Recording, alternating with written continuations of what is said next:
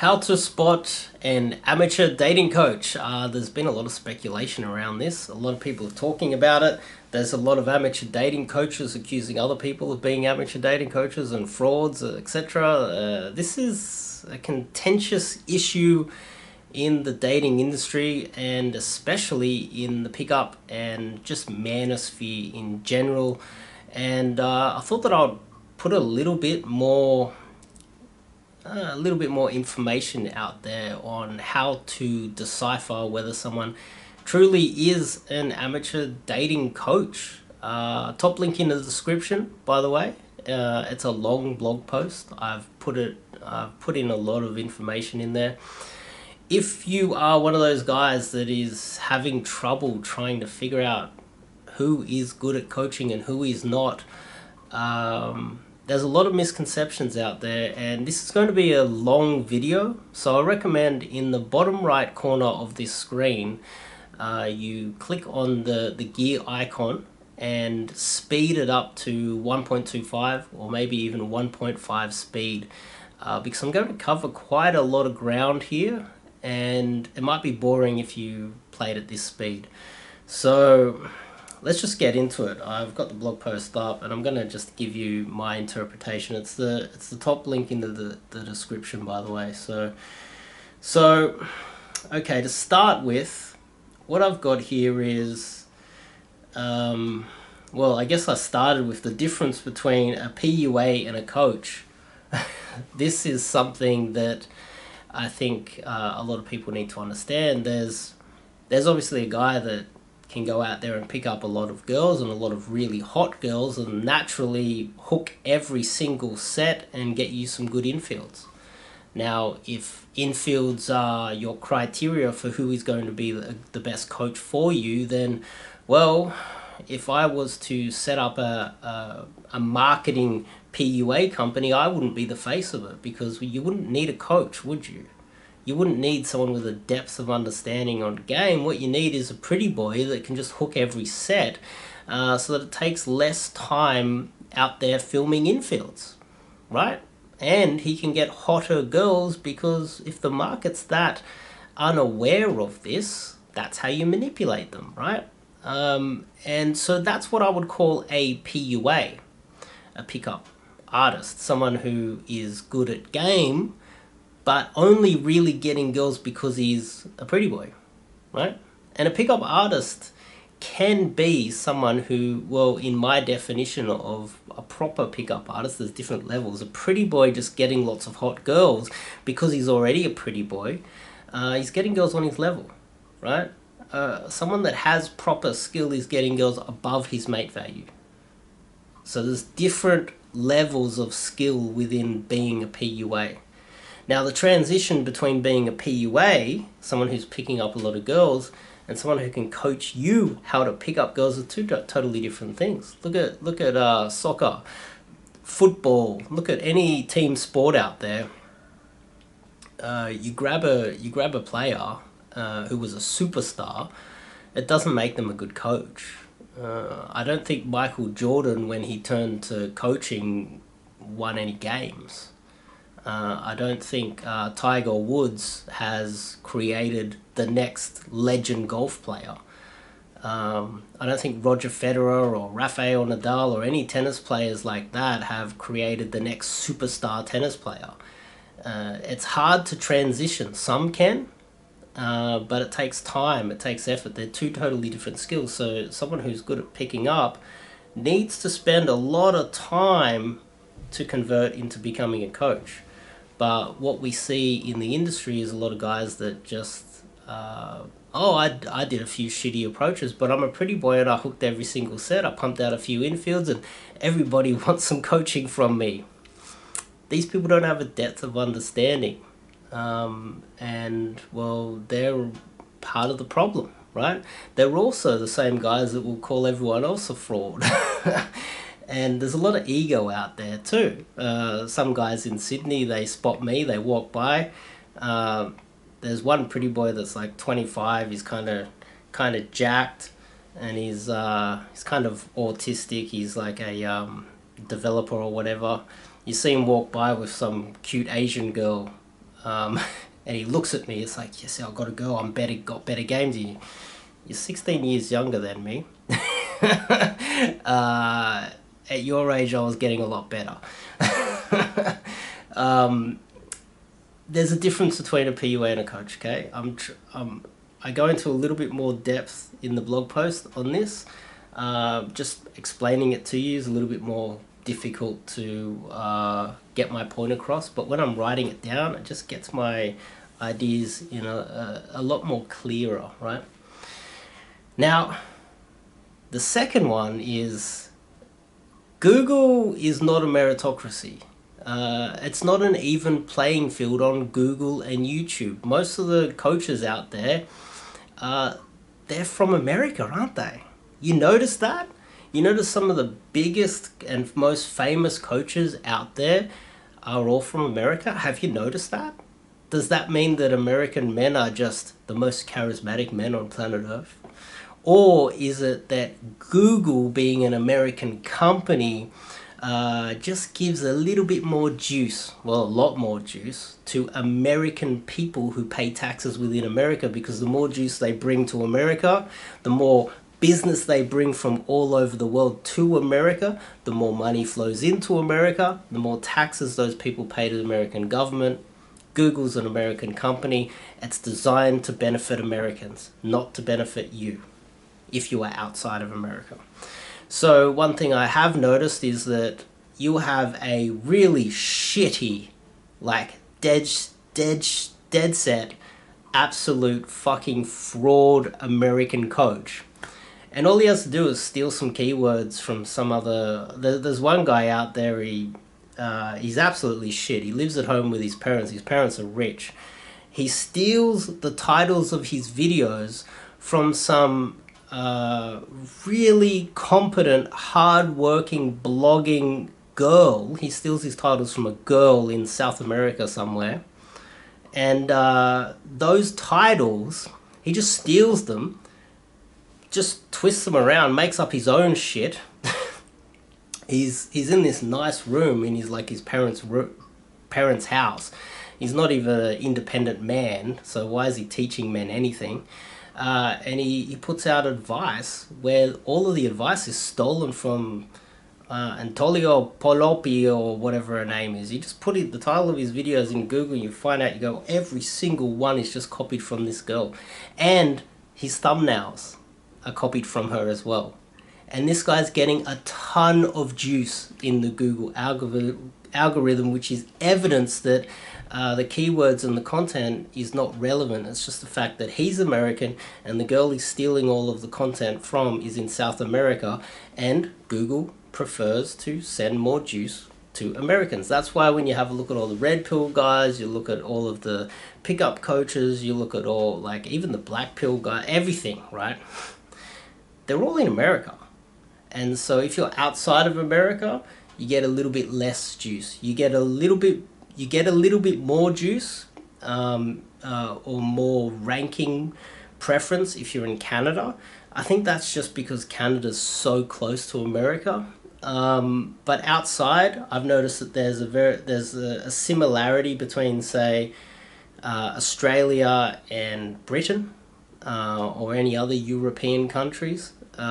We get about the same amount of ranking, but I've seen some American coaches out there, they can literally pull out their phone and just go for a walk and go, yeah, so you just need to fuck bitches, and then you just put it in them, subscribe, 100,000 views.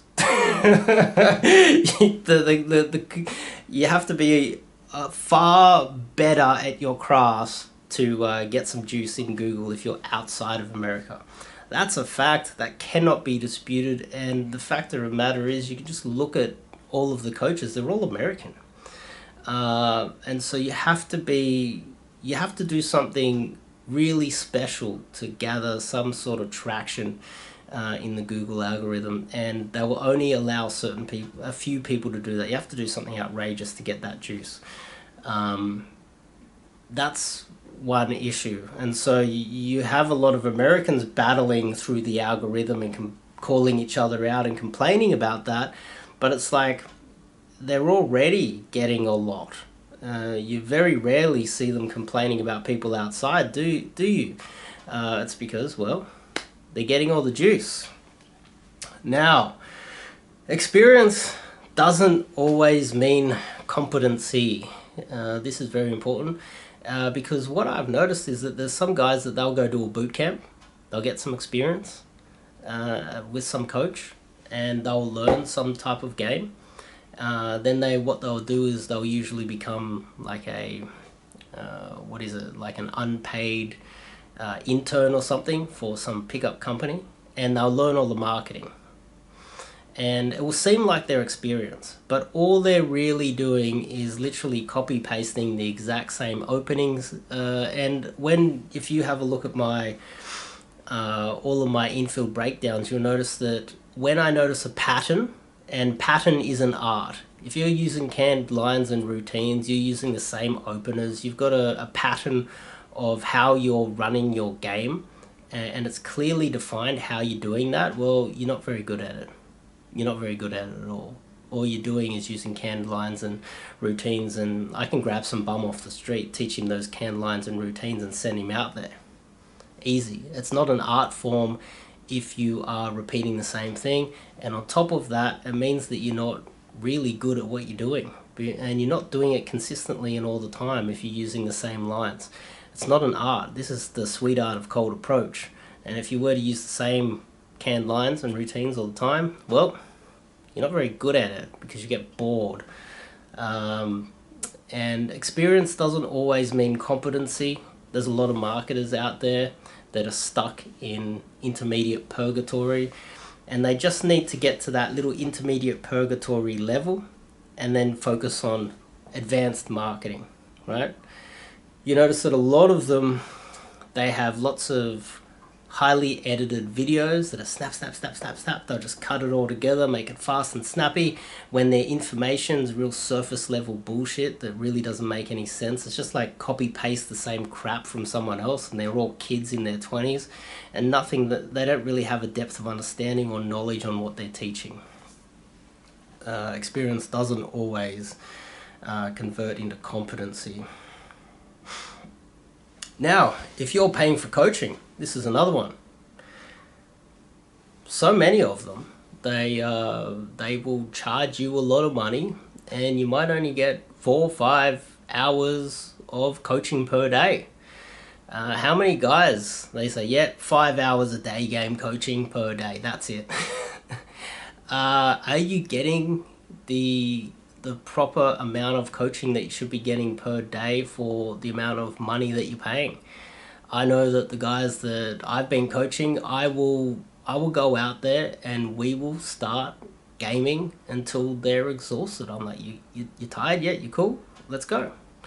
I think one day with one of my clients, we did a 14-hour day. We've done some big days. You know, if the guy's tired, obviously, we stop. But I make sure that they get their money's worth. And that's important because you're paying for a service. You're not just paying for someone to come out for a couple of hours and teach you a few little things here. The game's complicated. Game is difficult. And you need to have a depth of understanding on what you're doing, and you're not going to get that within 5 hours. That's why so many people, they do coaching and then, you know, they fail. It takes a long time to get this. It's complicated, and if you're paying thousands of dollars for a few hours of coaching, you're not really getting your money's worth, are you? Does he cold approach daily or ever? There's some coaches out there where I would question whether they've ever done any cold approach. I would argue that some of them, they've only really done cold approach just for their infields, and it shows. These guys just don't know what they're doing, and you can see it. It goes back to the canned lines and routines and intermediate purgatory, and all you have to do is watch a few videos online and go out there and spam a few up, and if you're a 9 out of 10 and you're approaching 6s, you're going to hook. And you're going to number close with a lot of fake numbers and flaky numbers, and or pay some actresses, which is very common. but is this person doing it all the time? Now, every day I go outside, I am approaching. It's a lifestyle. It reminds me of surfing, because when I was surfing, everybody that was surfing, we all knew that surfing was a lifestyle.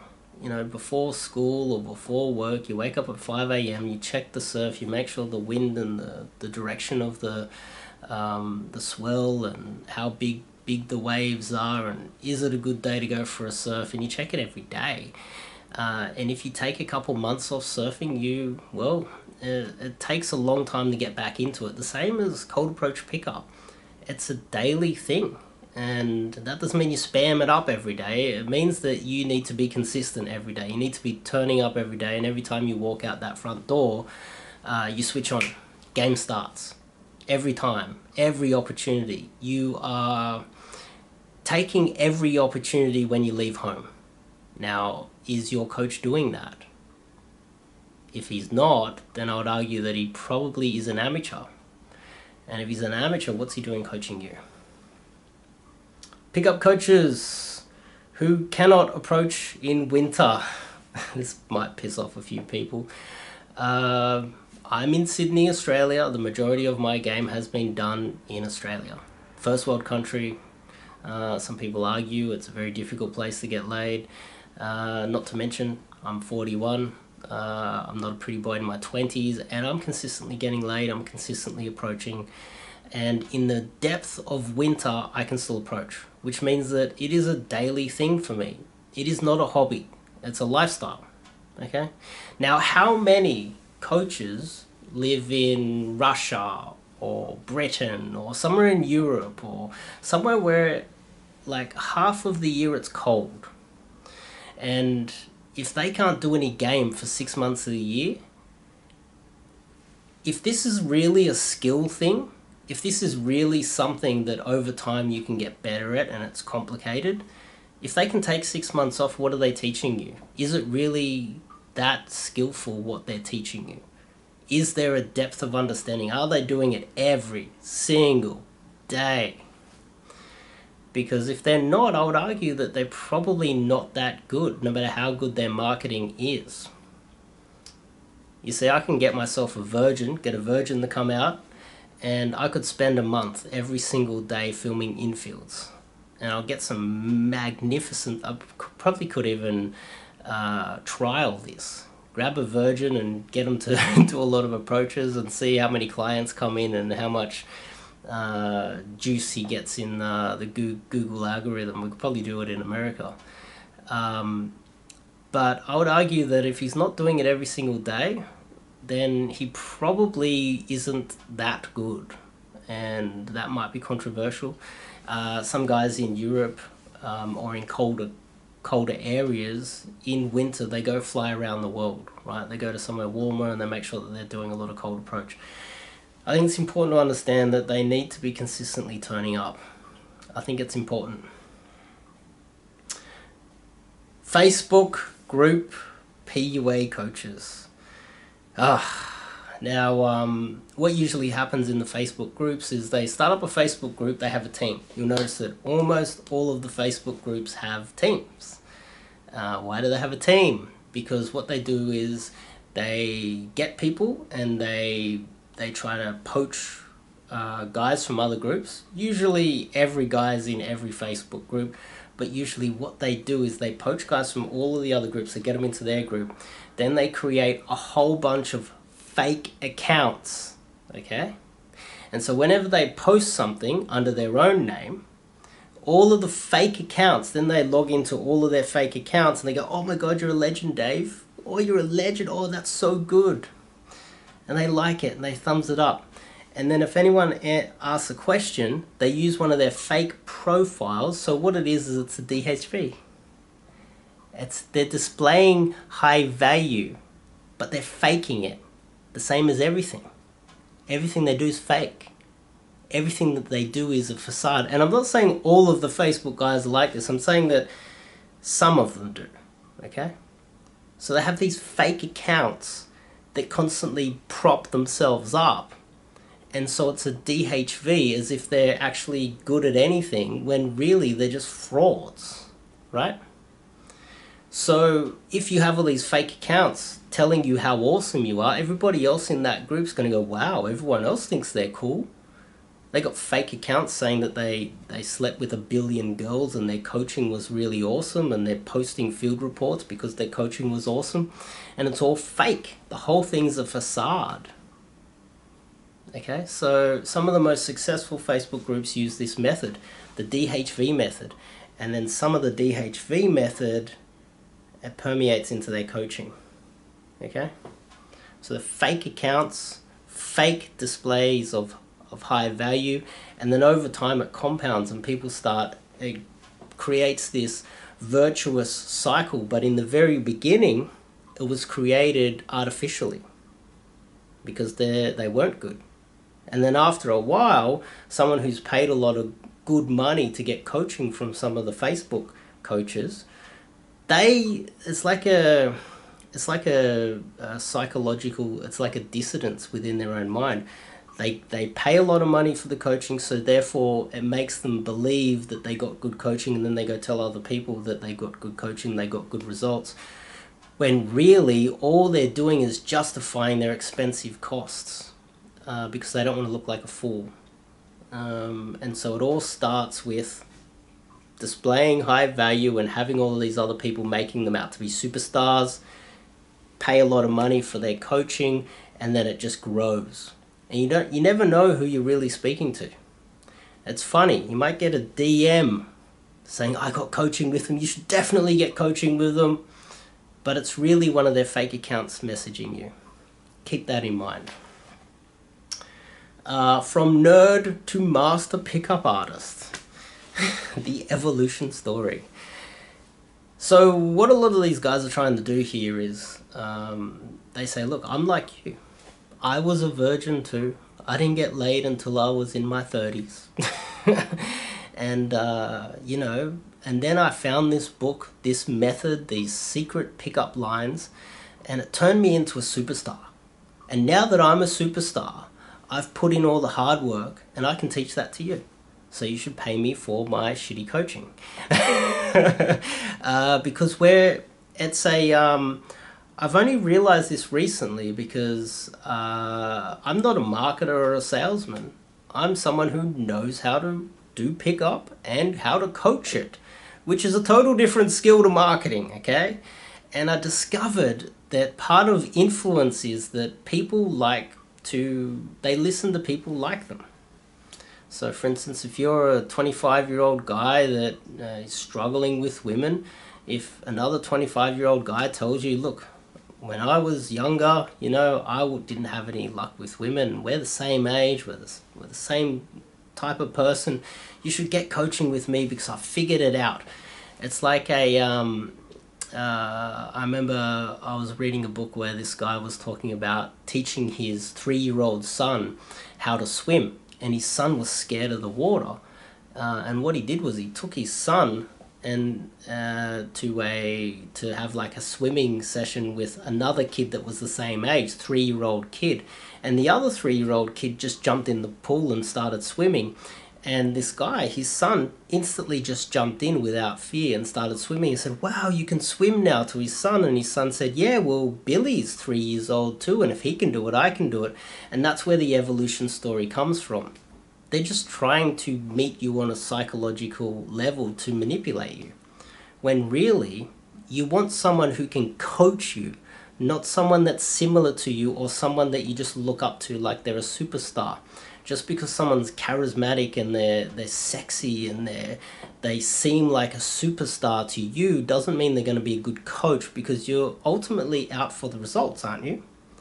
And if someone is just similar to you, they're the same race, religion, creed, height, nationality, you name it, doesn't mean they're going to be a good coach for you either. Okay? But that's up for you to decide. I'm just talking common sense here. Let's move on to the next one. What they do is they discredit naturals. The idea here is it goes against common sense, and this is why I discussed this early on. They discredit naturals. They say, oh, well, a natural's been successful forever, so therefore they don't know what they're doing, so therefore how can they coach you?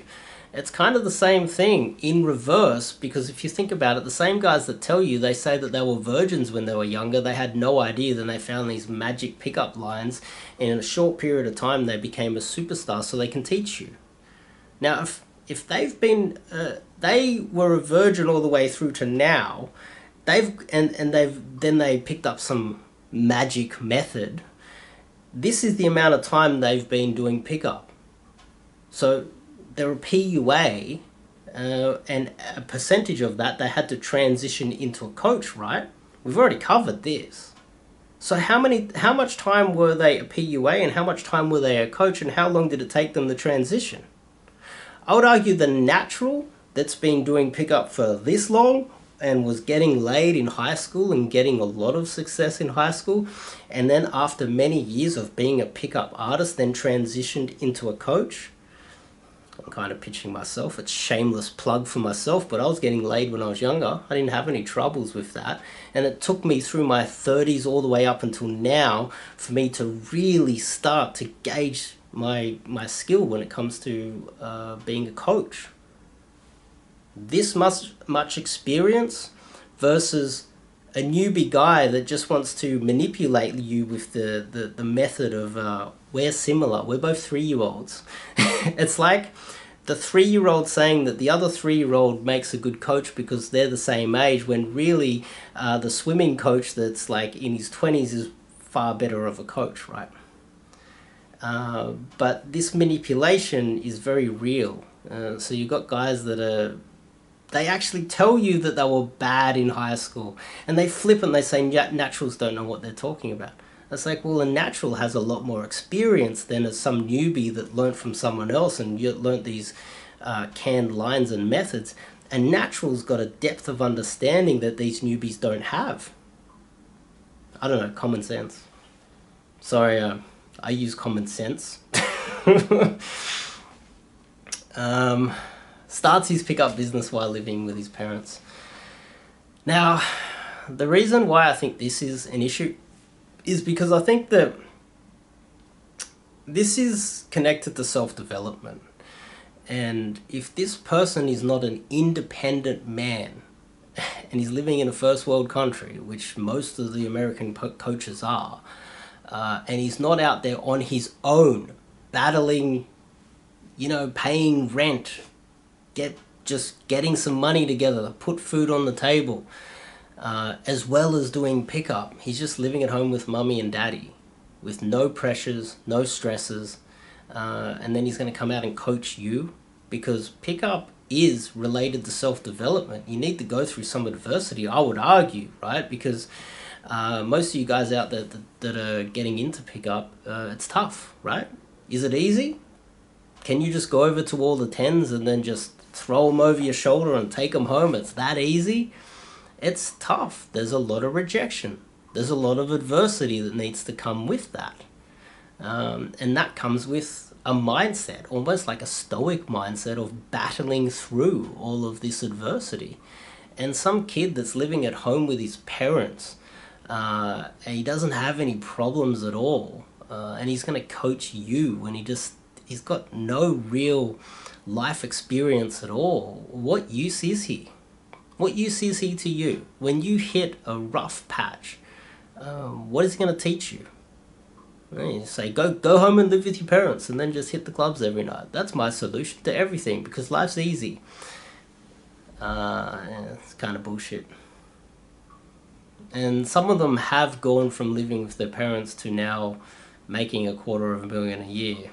And now that they're doing that, they're living the high life, but they've always got that backup. I think that's a bit of an issue. A pickup coach who's learning it himself. My understanding is, correct me if I'm wrong, I'm not exactly sure about this, but I was told that Neil Strauss was learning it himself while he was writing the book, right? So And then later on, he still wasn't any good at pickup. But what he was doing was he was teaching people pickup when he didn't really know it himself. So what he was doing was he was learning pickup while teaching his clients. And it just seems a bit fake to me. Shouldn't you be coaching someone only after you've got those skills?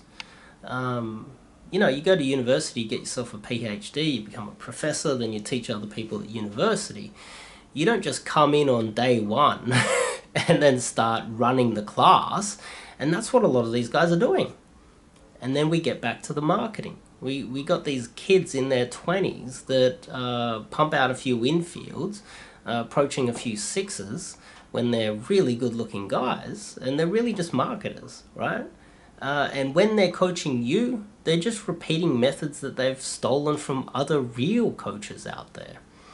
And so the pickup coach who's learning it himself is a bit of a danger to your bank balance, really. Oh yeah, the ideologue. The ideologue's another one. Someone who only teaches one thing. Now, I've been put in a bit of a box of indirect, but that's incorrect. I'm not just an indirect coach. I am differentiating myself because it takes a lot more skill to do indirect. But certain guys need to go direct, especially in the nightclubs. I go super direct in the nightclub, so I'm never ever going to get laid. You have to go direct in the nightclubs. Daygame, you know. So there's nuance to everything.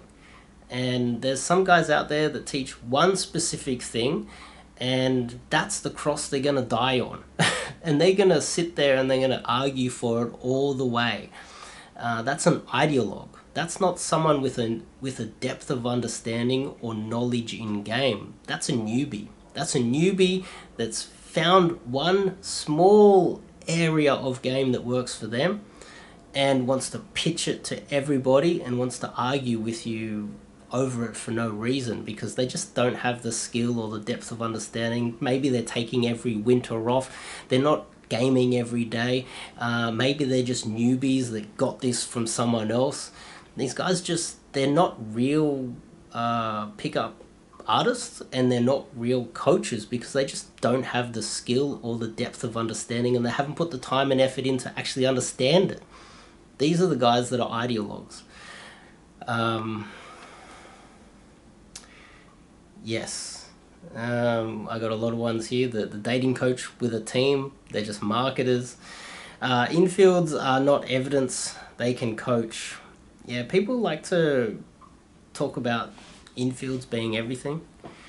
I like to refer to like Customado coaching. He was the coach of Mike Tyson. I think he broke his hand and his arm when he was younger fighting. And then he became a coach. He became a boxing coach. And that coach created Mike Tyson. Now, there's quite a few of them out there that are like that. They went out there and they did game, or they were doing a lot of pickup, and it came to the point where, you know, they're a bit older, they've got a lot of information, a lot of knowledge, a lot of depth of knowledge, and then they transitioned into a coach over time. Customado was involved in boxing for, what was it, like 50 years before Tyson came along, something ridiculous like that. He was coaching for maybe 20 years before Tyson came along. So what we do is we have guys that are either paying actresses, we've got pretty boys approaching sixes, and just number closing fake numbers. And someone who knows what they're talking about can see straight through that. Yep, handsome guys make good infields. Infields can be faked. The married dating coach.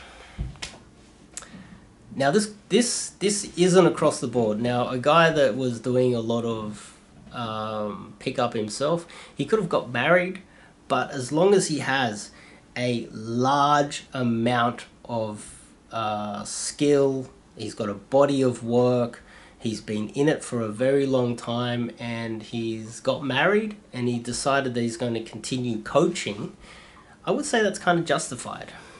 But that's a minority. There's very few of them out there. And I would say that a lot of them, when they get married, then they quit coaching altogether. Maybe their wife doesn't like it. It's something that they walk away, they quit. But there's so many married dating coaches or gurus out there that they never really did any cold approach. They don't really know anything about cold approach. They don't really know much about the dating industry except for copying and pasting something. And it's just like a marketing scam. They're married, they're living with their wife and kids, and they're giving advice to men when they're not really qualified to do so. And I think it's a little bit outrageous that anyone would listen to them or see them as gurus, because they don't really know what they're talking about. They're literally virgins in the pickup industry. But there's some guys that have built up a body of knowledge and a body of work, and some guys that were in pickup for a very long time, then they got married. These guys are worth listening to, but they're in the minority. There's not many of them around, actually. So let's move on to the next one. The marketer, the fake pickup guru. I think I've kind of covered that. The texting or online dating expert. Yeah. There's some guys out there that are texting experts. It's like, it doesn't make sense to me that anyone would listen to them. So they're a texting expert. That's what they do. They text girls. Anyone can figure out how to text girls. It's not a complicated thing. It really isn't. Online dating really isn't that complicated. Go out there and make sure you got the best photos you can, and if you get enough contacts coming in, you can trial a whole bunch of different things. Texting and online dating isn't really an issue. Whenever I travel, I use online dating to pipeline numbers so that when I arrive in this other country, because I've got like 2 weeks in that country, I want to hit the ground running, right? And so to hit the ground running, I need to use online profiles, and I need to, passport them into the country that I'm traveling to. And, I'll arrive with like 30 or 40 numbers in that country. It's not difficult to do. Now, if someone's out there teaching you how to text, there's a very good chance that the texting guru is just getting a lot of juice through YouTube, because they're probably American. It's not because they really have a skill. It's just they're lucky to be American. You can almost sell anything in America if you're an American coach. But I don't know how much that's going to help you, because I can't even imagine that being helpful to anybody, to be honest. I can figure it out myself. Just message the girl. It's not that complicated.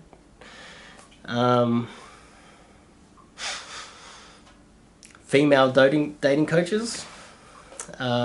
Fish teaching you to fish. Yeah, I think that one's pretty self-explanatory. I think I've noticed that there will be female dating coaches that are just hot, and you'll have guys that are just struggling with women, and what they do is they just trust the female dating coach because they're attracted to the female dating coach. Maybe they don't get on well with men, and they're afraid of men or something, and so they want to spend all their money and give it to this female dating coach guru. And female dating coaches are above any criticism, really. You notice you can't see feminists going after female dating coaches, can you? They're only going after the men because they hate the men, you see. So a lot of the female dating coaches can say and do whatever they want, and they're pretty much Teflon. Nothing sticks to them. And I would say that none of them can really be of any service to you. And you will notice that a lot of them, they hire male assistants. And those male assistants, so you got a female dating coach, those male assistants will then end up going off on their own and doing coaching. You realize that the female coach, dating coach, will then hire assistants to go teach you how to do cold approach. You might as well just go to someone who's been doing a lot of cold approach their entire lives to come and teach you how to do that, instead of just relying on a female dating coach that can't teach you to fish, because they're a fish. They're not going to be out there cold approaching with you, and they've got to hire male assistants to teach you how to do cold approach anyway. So it seems like a waste of money to me when you can really just go to someone who can teach you cold approach. In my opinion, there's only really one way to go about this. Someone who's going to mic you up, teach you how to do day game or night game. Cold approach, cold approach, cold approach. Everything's in field. Nothing else matters as far as I'm concerned. Obviously, when the guy's teaching you cold approach, he's going to look at your texts. He's going to teach you texts. Opening text. He's going to be listening to your approaches. This is where it matters. Texting gurus, female coaches, marketers. And finally, I think I just got tired writing this. It's a really large blog post. He's a kid. He's a kid with no life experience. It's the same as being that 3-year-old kid realizing that, oh, well, the other 3-year-old kid can swim, so that means I can. It makes it more real to them. But that doesn't mean that the other 3-year-old kid can get them to the next level and teach them proper game, or give them a depth of knowledge and a depth of experience. This final part of it, he's a kid. It's almost insulting to see kids teaching other guys how to do pickup when they have no life experience or wisdom themselves. Sometimes you will see a kid with no experience that has no life experience as well, living at home with his parents, never dealt with any adversity, while getting all the juice in the algorithm because he's American. You've got an American kid living at home with his parents with no experience at all, no life experience, and they're coaching. Unfortunately, this is partially why this blog post and what I've just discussed with you guys today is partially why the dating industry has such a bad reputation. All of those things combined is giving the entire industry a bad reputation, in my opinion. And so, yeah, hopefully that's been informative. Top link in the description, and you can have a read of that blog post yourself. And I'll see you guys in the next video.